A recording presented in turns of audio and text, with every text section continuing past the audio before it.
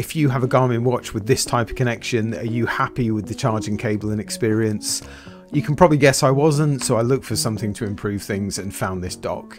It drastically improves the practicality of charging my Garmin Forerunner 245. I'll put a link to it in the video's description. It's compatible with loads of other Garmin watches too, just check you have the same connections on the bottom of your watch.